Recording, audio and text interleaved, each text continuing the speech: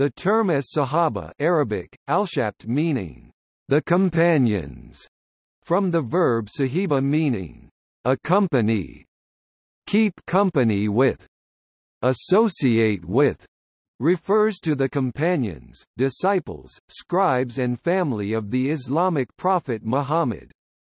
This form is definite plural, the indefinite singular is masculine sahabi, sahabi, feminine sahabiya, sahabiyah. Later scholars accepted their testimony of the words and deeds of Muhammad, the occasions on which the Quran was revealed and various important matters of Islamic history and practice. The testimony of the companions, as it was passed down through trusted chains of narrators isnads, was the basis of the developing Islamic tradition. From the traditions hadith of the life of Muhammad and his companions are drawn the Muslim way of life sunnah, the code of conduct sharia it requires, and the jurisprudence fiqh by which Muslim communities should be regulated. The two largest Islamic denominations, the Sunni and Shia, take different approaches in weighing the value of the companions' testimony, have different hadith collections and, as a result, have different views about the Sahaba, the next generation of Muslims after the Sahaba, who were born after Muhammad died but knew personally at least one Sahaba, are called tabi'un, and the generation after them who knew at least one tabi'un are called tabi al-tabi'in. The three generations make up the Salaf of Islam.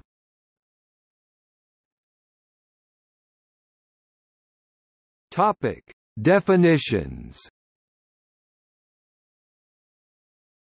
The most widespread definition of a companion is someone who met Muhammad, believed in him and died as a Muslim.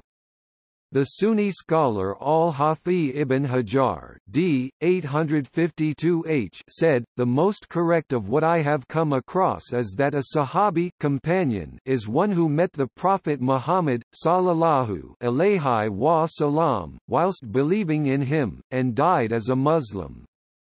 So, that includes the one who remained with him for a long or a short time, and those who narrated from him and those who did not, and those who saw him but did not sit with him and those who could not see him due to blindness. Anyone who died after rejecting Islam and becoming an apostate is not considered as a companion. Those who saw him but held off believing in him until after his passing are not considered Sahaba but tabi. In Shia Muslims make no distinction between these as regards their trustworthiness. However, scholars like Javed Ahmad Ghamidi and Amin Ahsan Islahi state that not every individual who met or had accidentally seen Muhammad can be considered as a companion. In their view, the Quran has outlined a high level of faith as one of the distinctive qualities of the Sahaba. Hence, they admit to this list only those individuals who had substantial contact with Muhammad, lived with him, and took part in his campaigns and efforts at proselytizing. This view has implications in Islamic law since narrations of Muhammad transmitted through the Sahaba acquire a greater status of authenticity.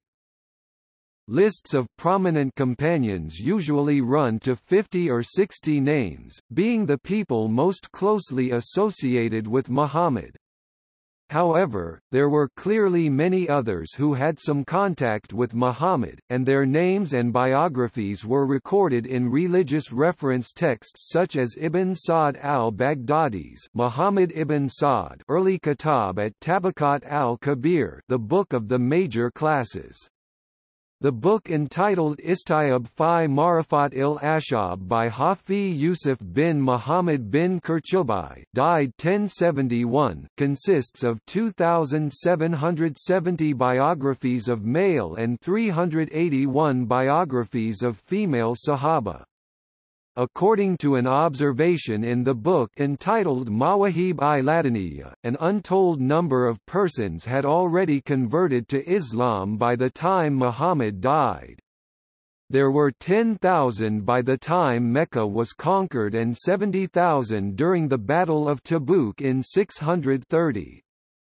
Some Muslims assert that they were more than 200,000 in number. It is believed that 124,000 witnessed the farewell sermon Muhammad delivered after making his last pilgrimage Hajj to Mecca. Two important groups among the companions are called the Muhajirun or exiles, those who had faith in Muhammad when he began to preach in Mecca who fled with him when he was persecuted there, and the Ansar, people of Medina who welcomed Muhammad and his companions and stood as their protectors. Chapter Surah 9 of the Quran, Repentance, at-Tawbah, verse Ayah 100 says, "The vanguard of Islam, the first of those who forsook their homes and of those who gave them aid, and also those who follow them in all good deeds. Well pleased is Allah with them, as are they with him, for them hath he prepared gardens under which rivers flow, to dwell therein forever, that is the supreme felicity."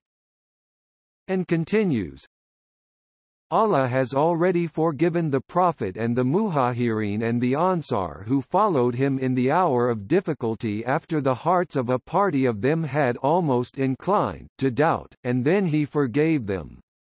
Indeed, he was to them kind and merciful.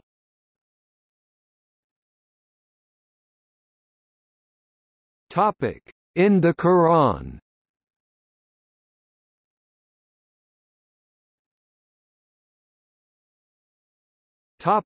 Friendship. In Islam, there are three types of Sahaba.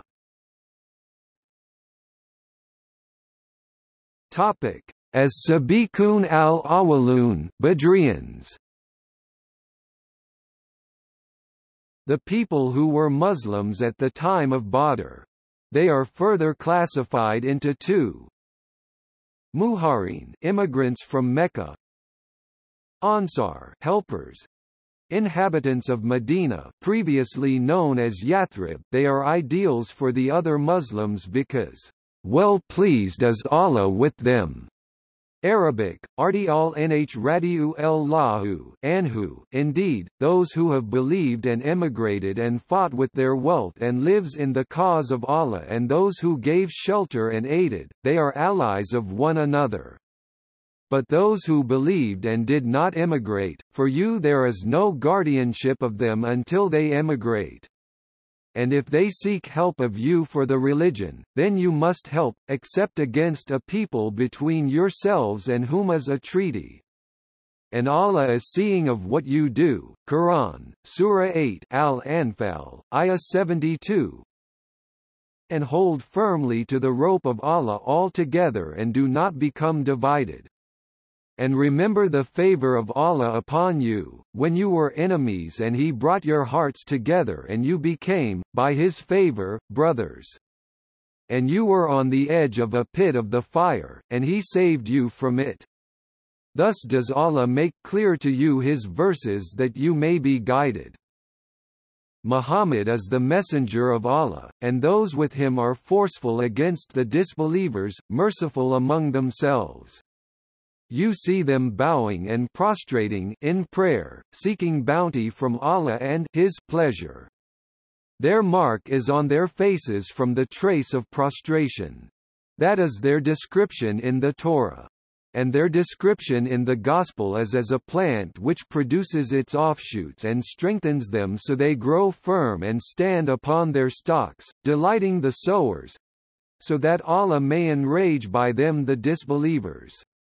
Allah has promised those who believe and do righteous deeds among them forgiveness and a great reward.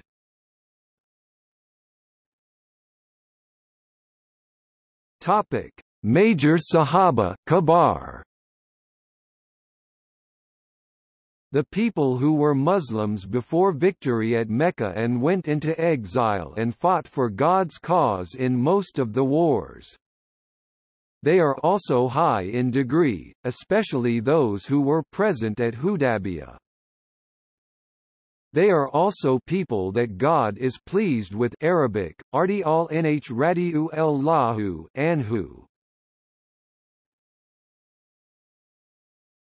Topic: Released people. Ashaab at-tulaqa'a. They were non-Muslim at the time of victory of Mecca. After that, they were forgiven by Muhammad, then they became Muslims.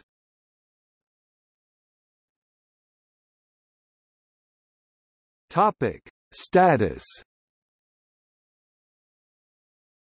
According to Sunni scholars, Muslims of the past should be considered companions if they had any contact with Muhammad, and they were not liars or opposed to him and his teachings. If they saw him, heard him, or were in his presence even briefly, they are companions. All companions are assumed to be just udul unless they are proven otherwise, that is, Sunni scholars do not believe that companions would lie or fabricate hadith unless they are proven liars, untrustworthy or opposed to Islam, whom God is pleased with. Arabic, Arti al-Nh Radiu el-Lahu anhu is usually mentioned by Sunnis after the names of the Sahaba. Some Quranic references are important to Sunni Muslim views of the reverence due to all companions. Allah has promised you much booty that you will take in the future and has hastened for you this victory and withheld the hands of people from you, that it may be a sign for the believers and that He may guide you to a straight path. While Surah 8, the spoils, Al-Anfal, ayat 74–75 reads, But those who have believed and emigrated and fought in the cause of Allah and those who gave shelter and aided, it is they who are the believers, truly. For them is forgiveness and noble provision, and those who believed after the initial emigration and emigrated and fought with you, they are of you. But those of blood relationship are more entitled to inheritance in the decree of Allah. Indeed, Allah is knowing of all things. In another place the Quran distinguishes between the community in honor. And why do you not spend in the cause of Allah while to Allah belongs the heritage of the heavens and the earth? Not equal among you are those who spent before the conquest of Makkah and fought, and those who did so after it. Those are greater in degree than they who spent afterwards and fought. But to all Allah has promised the best reward. And Allah, with what you do, is acquainted. It sometimes admonishes them, as when Aisha, daughter of the first Sunni caliph Abu Bakr and the wife of Muhammad, was accused of infidelity. Indeed, those who came with falsehood are a group among you. Do not think it bad for you, rather it is good for you. For every person among them is what punishment he has earned from the sin, and he who took upon himself the greater portion thereof, for him is a great punishment. Why, when you heard it, did not the believing men and believing women think good of one another and say, "This is an obvious falsehood"? Why did they who slandered not produce for it 4 witnesses? And when they do not produce the witnesses, then it is they, in the sight of Allah, who are the liars, and if it had not been for the favor of Allah upon you and His mercy in this world and the hereafter, you would have been touched for that lie in which you were involved by a great punishment when you received it with your tongues and said with your mouths that of which you had no knowledge and thought it was insignificant while it was, in the sight of Allah, tremendous. And why, when you heard it, did you not say, "It is not for us to speak of this. Exalted are you, O Allah, this is a great slander." And among those around you of the Bedouin are hypocrites, and also from the people of Madinah. They have become accustomed to hypocrisy. You, O Muhammad, do not know them, but we know them. We will punish them twice in this world, then they will be returned to a great punishment. In view of such admonitions, Shias have different views on each Sahabi, depending on what he or she accomplished. They do not accept that the testimony of nearly all Sahaba is an authenticated part of the chain of narrators in a hadith, and that not all the Sahaba were righteous just because they saw or were with Muhammad. Shias further argue that the righteousness of Sahaba can be assessed by their loyalty towards Muhammad's family after his death, and they accept hadith from the Imams of the al-Bayt, believing them to be cleansed from sin through their interpretation of the Quran, Surah 33 Al-Ahzab, verse 33, and the hadith of the cloak.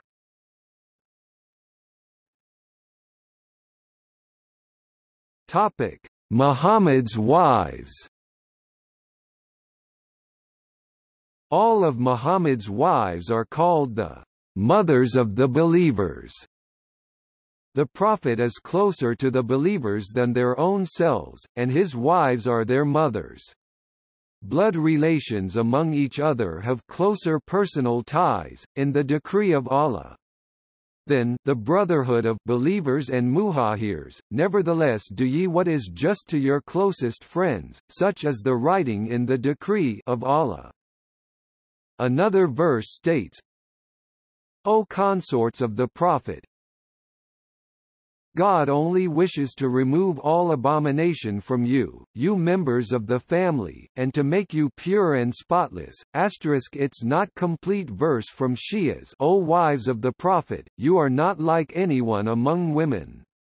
If you fear Allah, then do not be soft in speech to men, lest he in whose heart is disease should covet, but speak with appropriate speech. And abide in your houses and do not display yourselves as was the display of the former times of ignorance. And establish prayer and give zakah and obey Allah and His Messenger. Allah intends only to remove from you the impurity of sin, O people of the Prophet's household, and to purify you with extensive purification. This one is the complete verse. Shias support their argument that one must discriminate between the virtues of the companions by verses relating to Muhammad's wives. O consorts of the Prophet! If any of you were guilty of evident unseemly conduct, the punishment would be doubled to her, and that is easy for Allah, but any of you that is devout in the service of Allah and His Messenger, and works righteousness, to her shall we grant her reward twice, and we have prepared for her a generous sustenance. The Sunnis regard them as the mothers of the believers, Arabic, Amhat al-Mu'minin Ummahat al-Mu'minin. The title is frequently used by scholars of the different Sunni schools of thought.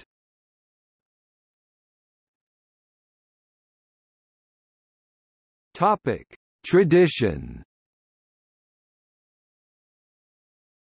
Because the hadith were not properly written down until many years after the death of Muhammad, although there were many individual written copies, the isnads, or chains of transmission, always have several links.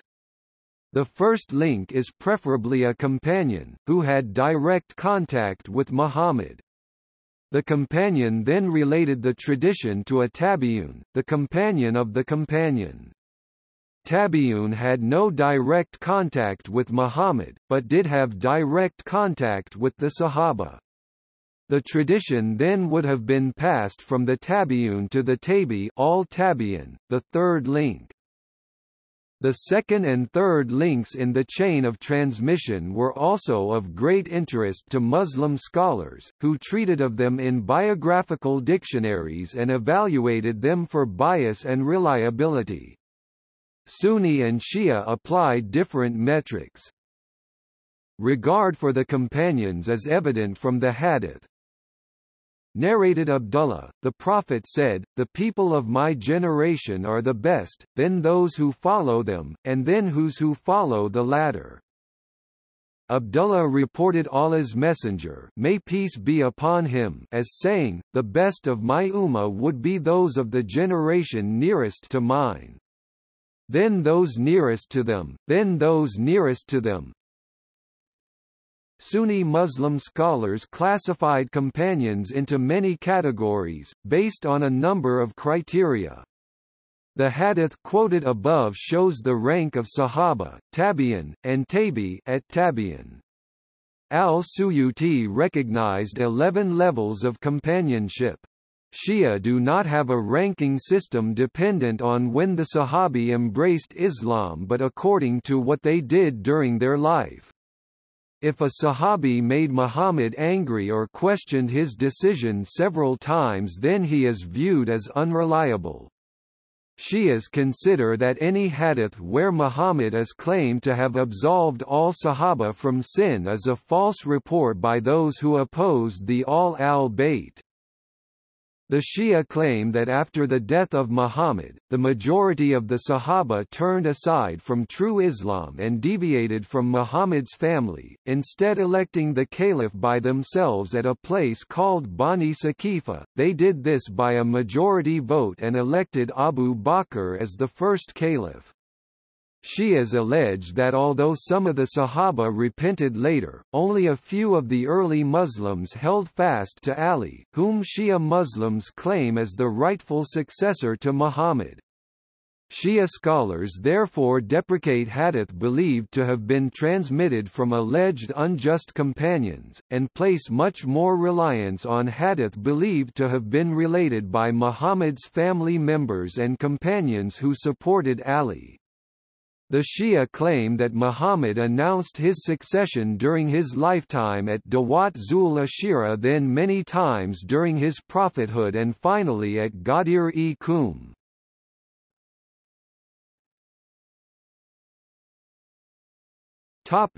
Baha'i Faith. The Baha'i Faith recognizes the companions of Muhammad. They are mentioned in the Kitab iQuran, the primary theological work of the Baha'i religion.